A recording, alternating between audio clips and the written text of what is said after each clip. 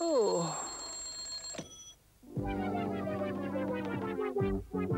Here's Mr. Squiggle, lots of fun for everyone. Here's Mr. Squiggle, sing a happy tune. You can see we're as happy as can be. Mr. Squiggle, the man from the moon.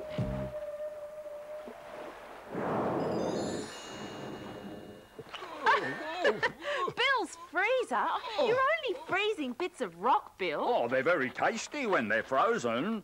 Hey, Rebecca, what do you do when you're offered a choice of rock cakes, huh? I don't know. You take your pick. Oh, Bill, I've never eaten frozen rocks or frozen rock cakes ever. You don't know what you're missing. I think I might go and see Mr. Squiggle before Bill invites me to lunch. I heard that. Hey, Rebecca, come back. It's lunchtime and the rocks are really tasty. Oh, Mr. Squiggle, you look very busy today. Oh, indeed, Rebecca. I've just been cleaning out our freezer. Oh, not another one. Bill's deep freezing, you're deep freezing, and I'm just half frozen myself. Ah, well, what you need to keep warm is a Squiggle sizzle. A Squiggle sizzle? That sounds like a wonderful idea. and hurry up. It's squizzle time. All right, Blackboard, I've got a squizzly squiggle for you. Now, this squizzly squiggle comes from Simone Torpy, who lives in Castleden in Queensland. Really? Yes. Well, how's that, Rebecca? Pretty good. Uh-huh. I don't know what it is. Neither do I, Rebecca. I'm relying on you, Rebecca. Oh, no.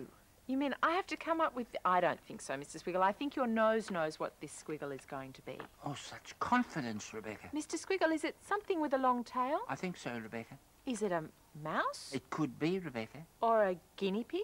It's a mouse Oh. who's been out for lunch Oh. and has had so much lunch he can't get back into the mouse hole. Oh, no. He really had a lot to eat for lunch, didn't he? I'm afraid so, Oh, Rebecca. he's lovely, Mr. And the cat Squiggle. is coming. Quickly, put it away so we can see it. Okay, Oh, I okay. close my eyes. It's I all can't right. bear the It's look. all right, it's all right. You can look at this one now. Oh.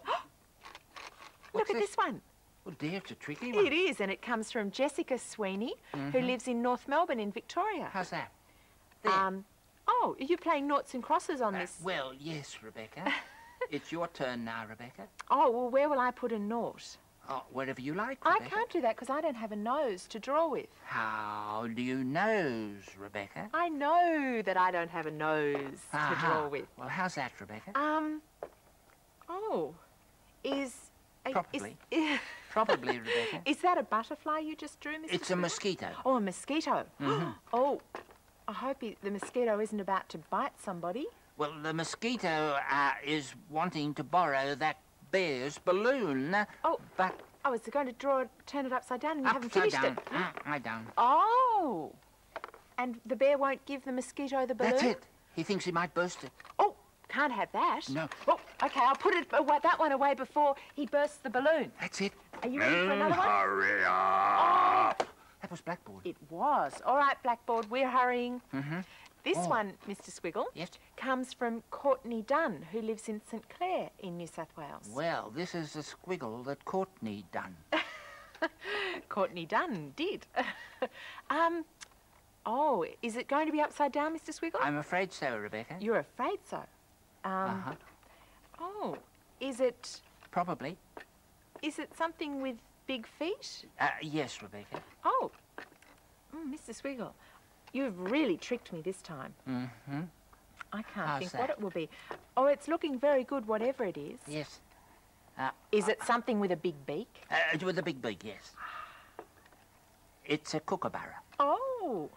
who is laughing and laughing and laughing, but the kookaburra wants to be a clown and make everyone laugh, you see. Oh. So he's wearing big boots and standing on a ball and a yo-yo and a frilly neck and a hat. He's very... So the kookaburra won't be laughing anymore. Everybody will be laughing at the kookaburra. Everyone.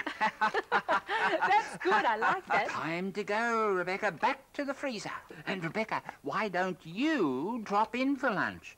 Doormat's cooking.